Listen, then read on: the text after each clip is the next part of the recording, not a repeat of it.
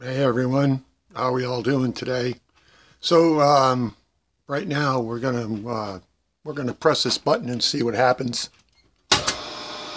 And what that is that's the phase converter. I built this about 30 something years ago, and this was before phase converters were really commercially available. There's been some people that they're making videos about using a rotary phase converter or using a VFD in lieu of a phase converter and static phase converters and all that. So as you can see, this is built. This is the start. This is the stop. This is a regular three-phase contactor. This is the coil side contactor. This is a dropout relay. This is a heater for the third leg. 3 fuses.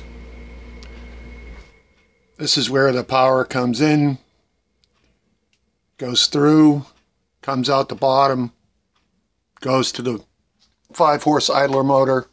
Capacitors are in here. There's 2. This is only a 5-horse setup. I built this for, I bought the enclosure as a surplus. These components were left over from building another panel. But they were relatively inexpensive in the day. I think I had maybe $100 into this. So by today's money, you're looking at about, what, 150, maybe 175 bucks.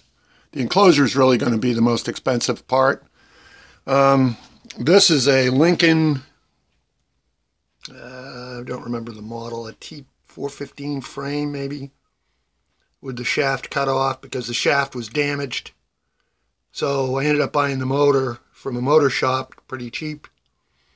I want to say I spent like 25 bucks on it because they were going to scrap it because the customer had bought a new motor rather than just replace the rotor because those Lincoln motors are pretty cheap. So anyway, this thing's given me many years of service, and as you can see, it's not rigged. It's fairly straightforward and operates just fine. So that's it for today. All right, everyone. Thanks for watching. Thanks for subscribing.